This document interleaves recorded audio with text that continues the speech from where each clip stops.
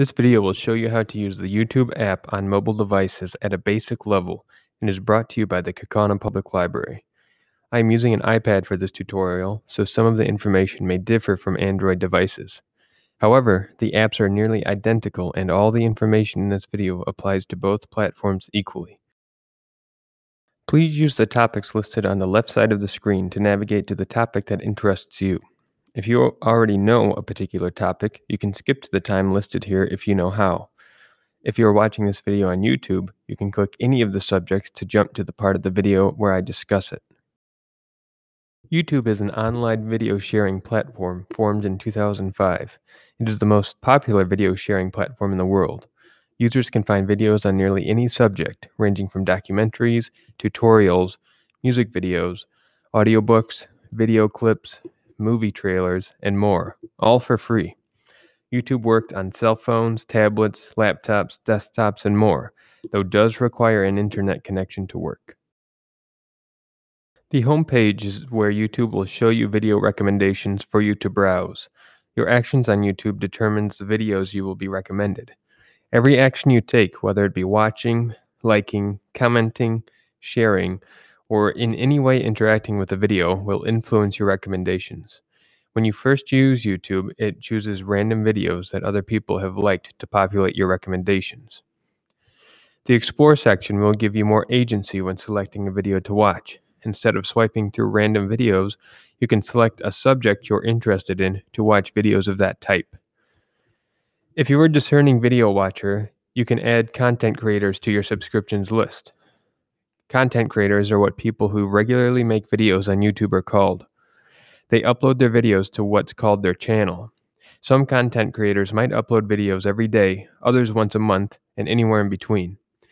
Most videos on a channel are related in some way, and you can expect similar videos in the future for a given content creator.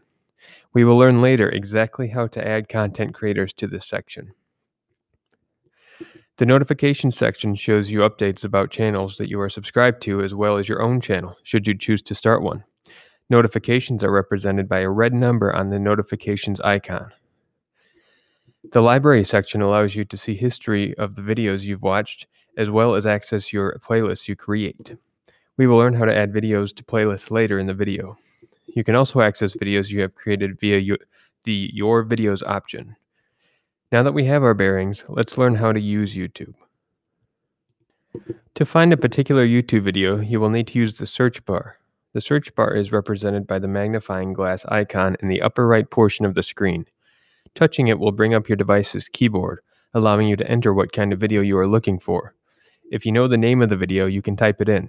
Otherwise, you can always search for a general subject instead. After entering your search term, press the search button on your keyboard. At the top of the page are ads most likely related to your search term. Underneath the ads, or where the videos related to your search can be found, simply touch your desired video to begin watching. This is how the screen looks when you watch a YouTube video. Let's break it down section by section, starting from the top. First is the video itself. It has a multitude of controls for you to choose from. First is the play and pause buttons. Touching the video once will bring up the controls. The two vertical lines will pause the video. To resume, press the triangle.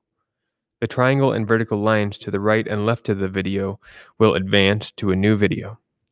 To make the video bigger, touch the square icon in the lower right-hand corner of the video.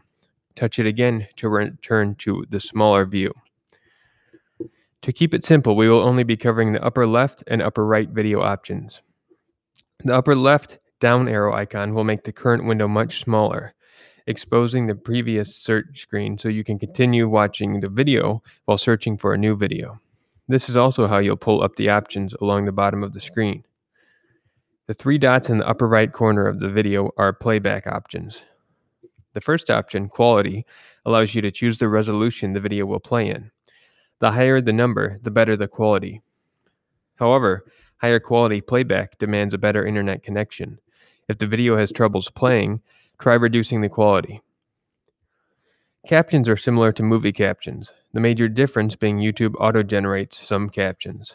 These can be inaccurate since YouTube uses voice recognition technology to guess what is being said in the video. Look for options that do not say auto-generated if possible. These options have been hand-entered by a real person and are usually much more accurate. You can also report a video if it falls into one of the following categories. There are 500 hours of video content uploaded to YouTube every minute, so some videos with inappropriate content can find their way onto the platform. YouTube relies partially on the report feature to stay on top of such videos. Help and feedback will let you type in a question about YouTube and potentially have it answered. You can also send feedback if you encounter a major problem when using YouTube. The final option is to alter the playback speed.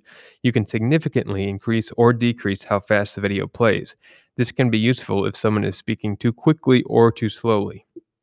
You can always select normal to return to its normal speed.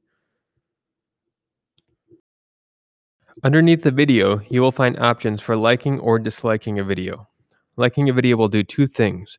It will tell YouTube to recommend videos that are similar to the one you liked, as well as increase the likelihood that the video is recommended to other people using YouTube. You can also share a video with other people by using the share option.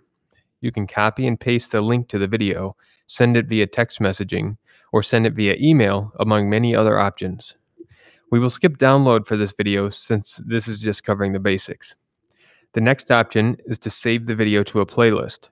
Press and hold this option to create a new playlist. If you remember from earlier in the video, playlists can be accessed from the history option on the YouTube homepage. Playlists are useful for keeping related videos together or reminding yourself that you'd like to watch a video later. Below the social features is the channel name and the subscribe button. Press subscribe to be notified when the content creator makes new videos for this channel. They will then show up in the subscriptions option on the home screen. The final social feature section are the comments. By swiping down, you can read, rate, and reply to other YouTube users' comments or leave your own. To leave your own comment, touch Add a public comment and begin typing. To reply to an existing comment, touch the text box icon. You must have a YouTube account to subscribe or comment on YouTube videos. Finally, on the right side of the screen are related videos. These are videos that YouTube thinks are similar to the video you are currently watching. After using YouTube for a while, you'll also find videos that are personalized to your particular viewing tastes in this section as well.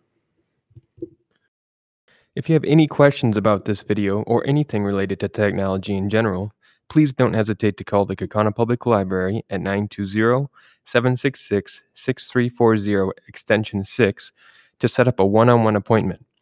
At the time of uploading this video, our in-person one-on-one sessions are unavailable. However, you can still receive help either over the phone or via a Zoom call. Thank you for watching.